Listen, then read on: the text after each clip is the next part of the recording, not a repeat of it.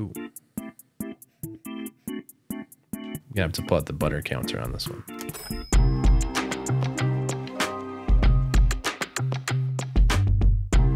Hey guys, thanks for joining us for your dose of Weekly Whiskey with John and Jay. Weekly Whiskey is made on Mackie. If you'd like to find out more about the top-notch studio gear we're using, you can find it on Mackie.com. All right, and with that, let's go ahead and dive on into the whiskey. We got a new box in the mail this week. It's rare that we get mail the same time since you're kind of out there in Maine, but I'm way out there, man. We got a shiny box in the mail. What was inside, John? A new brand reached out to us, Ben Holladay. They've decided to roll out their new 6-year bourbon. We're going to give that a little taste tonight. Check it out. Looks about like this in the glass. It's actually got some great color to it.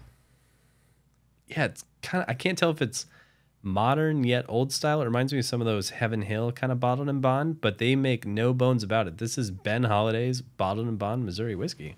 Yeah, so we've got a Bottled and Bond Missouri whiskey coming out of Missouri DSP 5. And it is non-chill filtered. Going to be right at 100 proof, obviously being Bottled and Bond.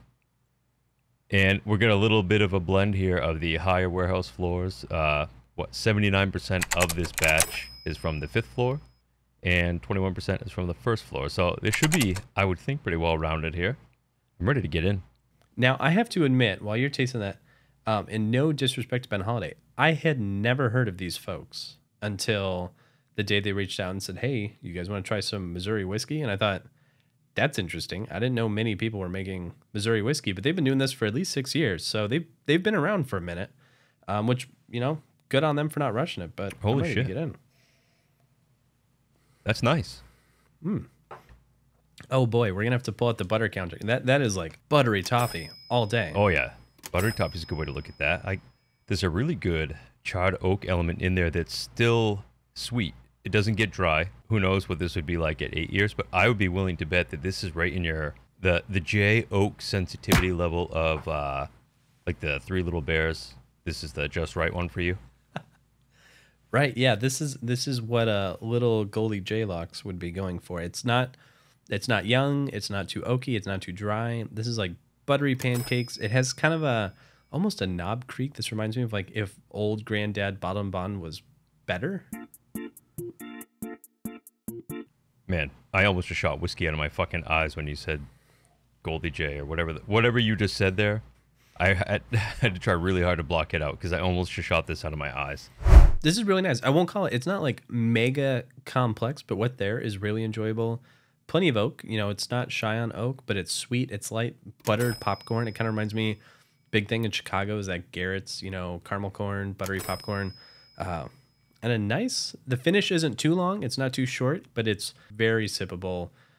Really, really easy drinking. Yeah, I'm catching some good red fruits in this too, kind of mixing in like a little bit of jam on some buttery toast too. Oh, let's call a spade. For a brand I never heard of until last week, I am really impressed. This is, not only is it well aged, it's 6 years old. Like I think it's a great choice to blend those upper warehouse floors, those lower warehouse floors. It has the complexity, easy to drink, and it's not even that expensive. For, you know, this, I don't know how much they're making. I want to go talk to them after this and see, like, do you have 1 million barrels? Do you have 12? But how many barrels exist? Right. It seems like they're kind of ready to take the market, and they've got the quality to do it. That's really the long and short of it. Yeah, I would say so. I mean, like you said, for a brand that I had zero experience with prior to this tasting right now, I just opened this bottle.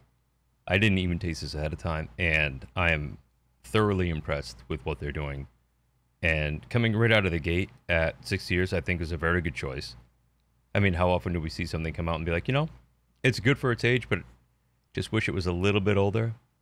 I think this is like ready to rock straight out. I could not agree more. And a final detail too, gosh, I just love freaking screw cap. Like, thank you guys. None of these weird corks, cork shortage, like easy to get into, nice bottle design.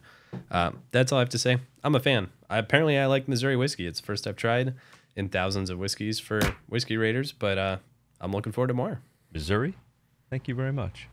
With that note, why don't we go ahead and close it out, John? I'm kind of just going to go drink Missouri whiskey for the rest of the night. Yep, I'm with you on that. I'm sold on this stuff. It is tasty whiskey, and you've got yourself a buyer now. Missouri, you've done a good job.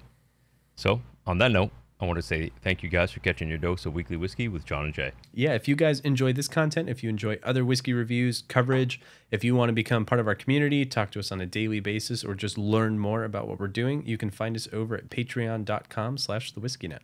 And if you want to check out our studio sponsor, Mackie, you can find them on Instagram at Mackie Gear or on their website, mackie.com. And last but not least, if you're looking for more whiskey coverage from John, you can find him over at thebourbonfiner.com. Great website. He's got reviews of all these products as well. And as always, I am Jay from whiskyraiders.com, where the Rotten Tomatoes whiskey. I'll have a review of this up soon. And until next time, cheers, guys. Cheers.